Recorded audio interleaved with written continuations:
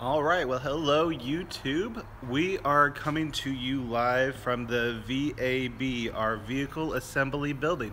So I wanted to give everybody a quick tour, show you what we've been working on in anticipation of launch day.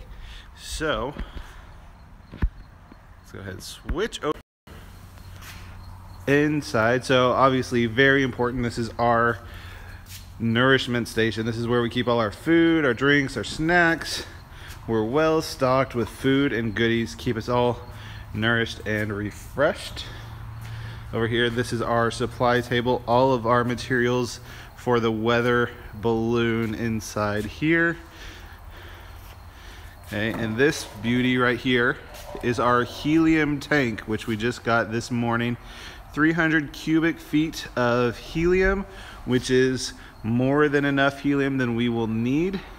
This tank weighs about 144 pounds empty. It was a beast to move this morning, but we're glad to have it.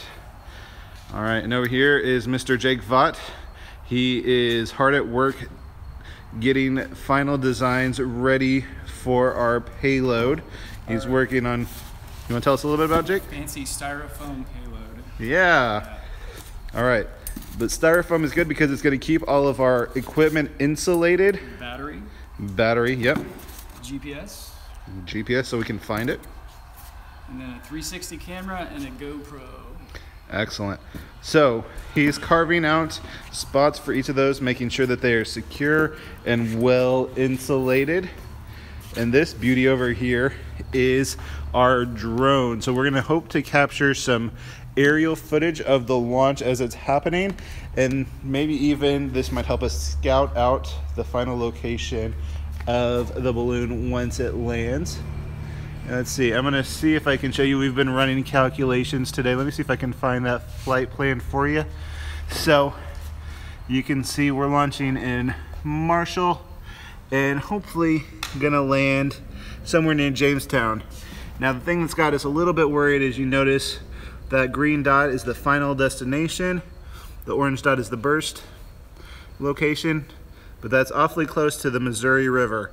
So we're hoping that we luck out and we don't end up inside the Missouri River. But the good news is this is only for tomorrow's launch for our test practice. The actual launch, right now the calculations are projecting it to be well north of the river, and we should be okay. So, also wanted to take you out here. This is Nathan. Nathan's hard at work getting his camera set up. You want to tell us a little bit about what you're doing, Nathan? Sure. So one of the things I'm going to be doing is shooting close-up shots of the sun throughout the eclipse, and to do that I have a solar filter that will protect my camera and ensure that I'm only getting a small fraction of the total sunlight. And as you can see, I'm doing a test right now with a view of the sun through that solar filter. As the eclipse happens, we'll start to see the sun being occluded by the moon as it moves across the face of it. Once we get through to totality, I will take the filter off just after the sun has been completely covered by the moon, and take a series of shots to capture the corona, and hopefully long enough exposure to be able to capture the dark side, the side of the moon lit by Earth light, reflected light from the Earth back on the moon's surface. And then once the total eclipse is over, once the totality is over, phase is over, I'll put the filter back on and go through capturing sequences throughout the rest. And that'll be one of the two things we'll do. We'll also be shooting some wide angle shot, time lapse of the event as well. Awesome. All right, so that is our update for today.